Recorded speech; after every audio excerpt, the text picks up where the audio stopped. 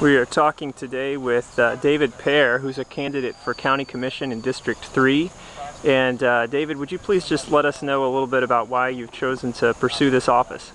I think I've chosen to pursue this office after the census. They redrew the districts, and Spring Hill has direct representation on the County Commission.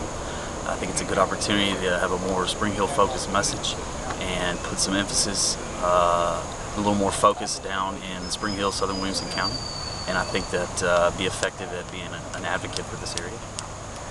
Sounds good. And what have been your experiences and responses as you've been meeting voters throughout your campaign?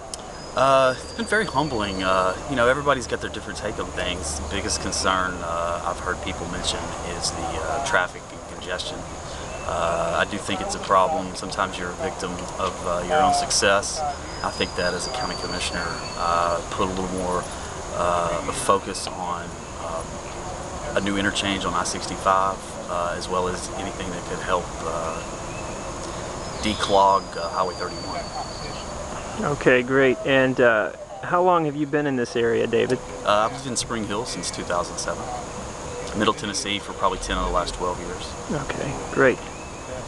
And I do thank you for your time today, and good luck on your campaign.